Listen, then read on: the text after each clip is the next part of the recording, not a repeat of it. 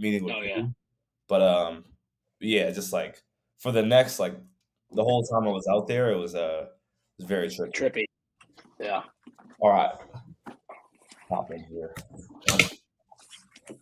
Get this out. Oh,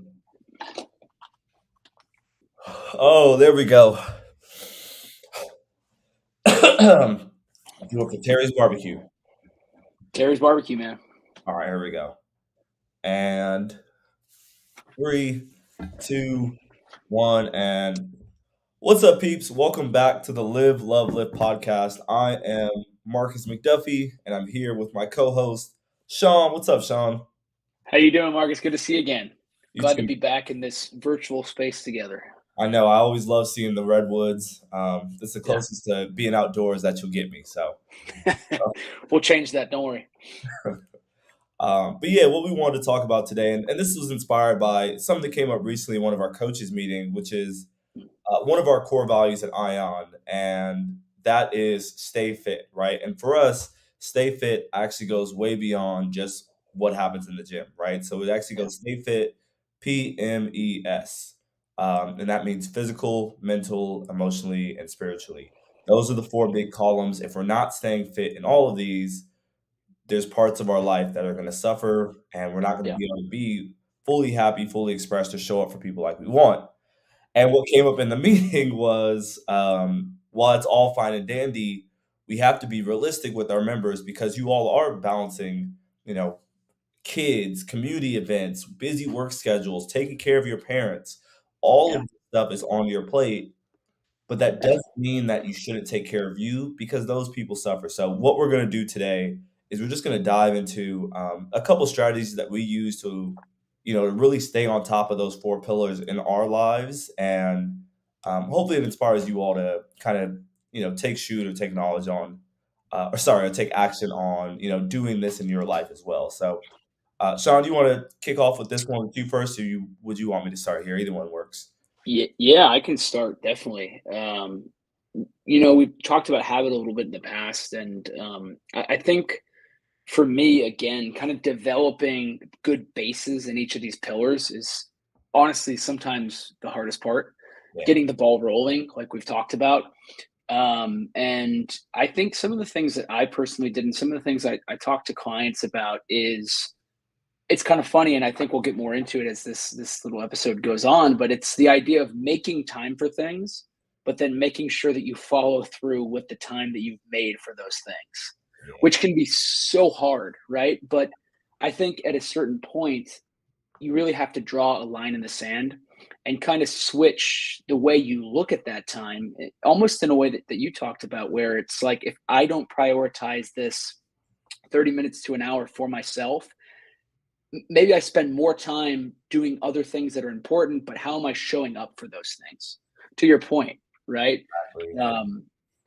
I think specifically with a lot of the members that we work with and that I work with and I talk to, there are so many different strings that are pulling you in different directions: kids, career, family, chores, all these crazy things. And I think the biggest thing that I came to was I can do all those things, but how am I being present and showing up in those things? And what I found is that the man that I wanted to be and the man that I was in those situations was only as good as the time that I spent working on myself. Yeah. Yeah. I think that's a big piece on there. Like one of my old mentors, he always it was a very simple saying of just do what you said you were going to do.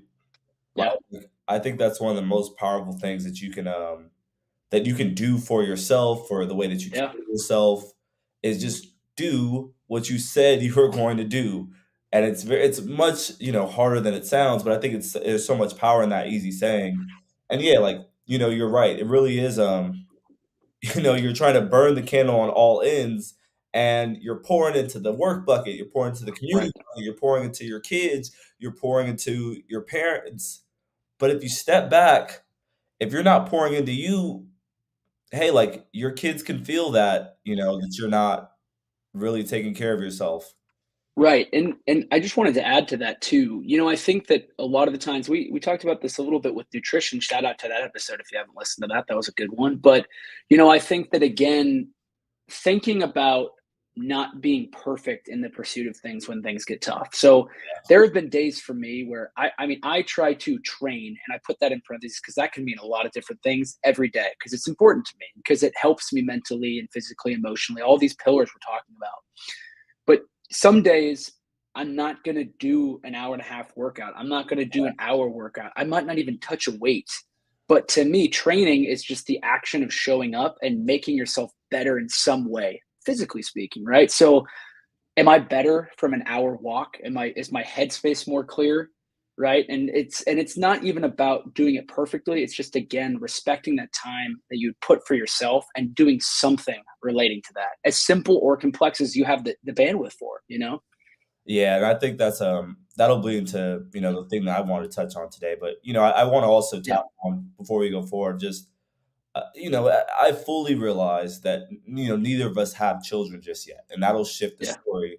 But a lot of what we talk about today is it's not really based off of our own lives in that case. No. It's just based off of us coaching and having conversations with people that are in those shoes for the last Yeah. couple years and seeing over and over like there's a divide of people that like, hey, they're doing something, even if it isn't, they're not running the marathon every day, but they're taking Yeah. steps. And just like what that does for them, I think the point I wanted to bring up was this whole idea of non-negotiables or fail safes. I think Yeah. there's so much power in that because if we really look at it, it doesn't actually matter as much how far you take the thing. It kind of matters more of how far it feels like you're taking it, right? And what Right. I mean by that, Right. you can work out 4 days a week, and if you're like, "Oh, I should be doing 5," you're gonna feel like shit, you know? Yeah. Or you could work out 2 days a week, and you could be really proud. You're like, "Oh, my goal is to work out at least once a week."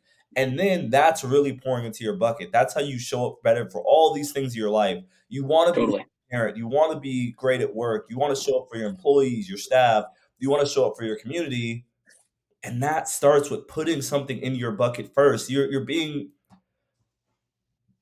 them and yourself a bigger disservice than you may see. So what I want to talk about, Yeah. and we've talked about this as well in a couple of our quarterly meetings, is that whole idea of non-negotiables, Yeah.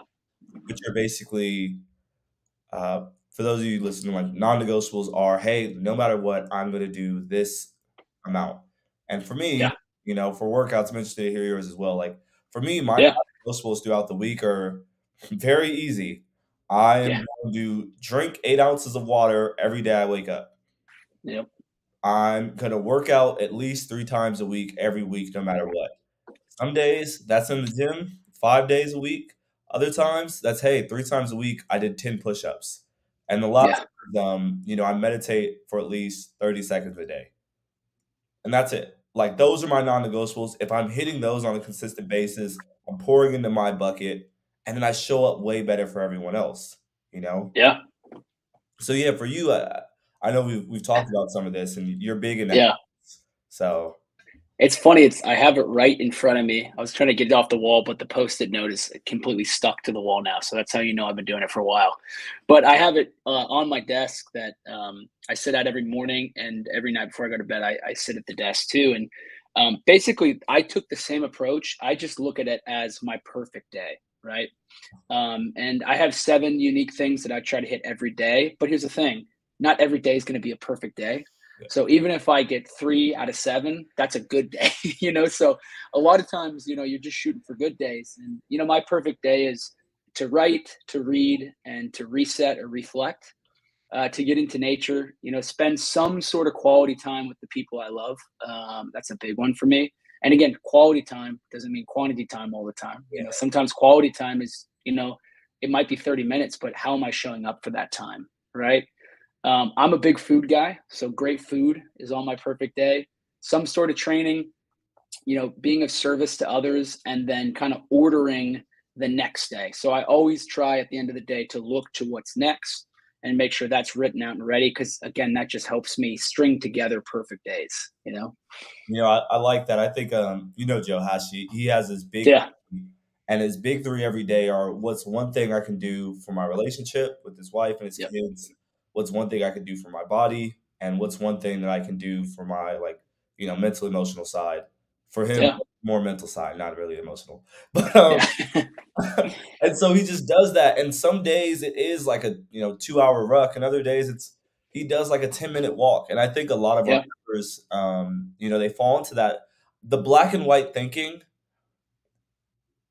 It makes it harder for you to actually become what you want to become. But Totally. it's self-serving. Like if you live in black and white and you make yourself live that way, it's a lot easy to give up. It's a lot easier to give up. Um, And I think, one of the best things I heard about habits too is like habits, if you're not doing them, divorce them. It's not worth the mental energy to yeah, keep banging your head into the wall, being like, I set up. So I had a goal a while ago. It was like read an hour and a half a day, right? Because I was really on a kick, and I would get it done. I'd miss it, and then I just feel like crap the rest of the day. And so I kept missing it, kept missing. I was like, I got to divorce it. I got to get rid of it. And so I didn't get rid of reading, but I set a very minimal goal of like, 10 minutes. Did I sit down and read for 10 minutes? I usually read for more than that. Right. But that's again just that strategy of understanding the pulls of life and like how do I balance everything? Because at the end of the day, that's what makes a good habit is it's balanced in life. It doesn't drag you in one direction or the other. exactly. Yeah. Yeah. Never on the sides of the spectrum, somewhere. In the middle. Yeah. Dope, my peeps. Well, that's all for today on there. So I encourage you all to go out before you close this podcast app. Just write down one for each category. Physically, what is my non-negotiable? Or how am I going to try to pour into that? Yep. Mentally, emotionally, spiritually, how am I going to try to pour into that in a way that, like we talked about, isn't gargantuan? It's doable even on your Mhm. most stressful, worst day. Uh, Yeah. Sean, any closing comments on things? No, I think that's the best way to do it is just, write that list from the perspective of a million things that have gone wrong. What am I capable of doing in some capacity every day? And then build from that. But again, just building those baseline habits and stringing together consistent days of doing it is the best way to build consistency, momentum, and reach those big, scary goals. Hell yeah. Dope, my peeps. Well, hey, if you enjoyed listening today, feel free to share it with a friend or give us a little rating on Spotify. If you're not currently an Ion member and you're like, wow, I kind of like what these people are doing, just check us out at www.iontraining.com and you can try us out for your first week on me. Wow. All right. You all have a good week. All right. Have a good one.